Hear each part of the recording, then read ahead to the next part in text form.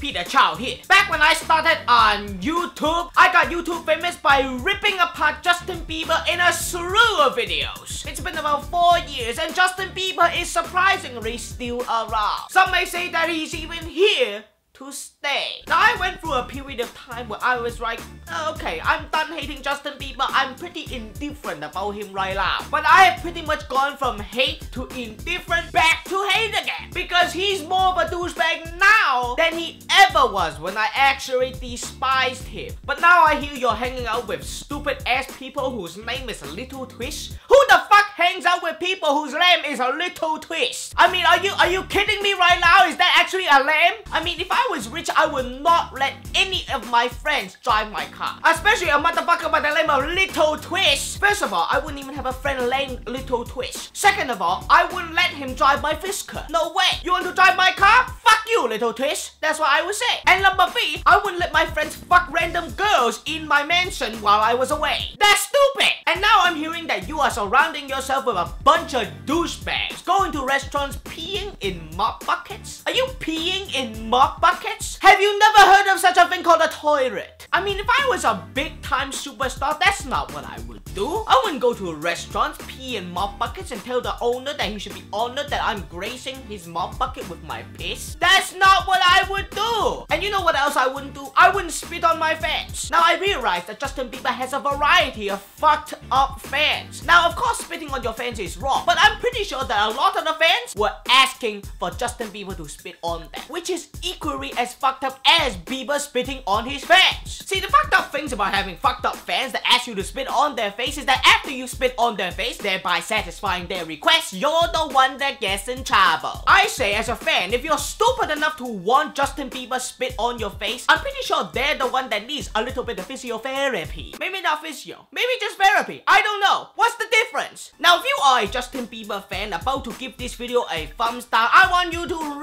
reevaluate your brain. If you are the type of person that wants Justin Bieber, or for that matter, any famous person spit or piss or shit on your face, you need to reevaluate the meaning of your life. Your music isn't even the problem anymore because I make money making parodies of your shitty music, so that's awesome for me. Now I'm bothered by the fact that you are just a straight up douche. And speaking of douche, you should definitely buy Douche on iTunes by Peter Chow. Link is in the description. So Justin Bieber, please, just stop.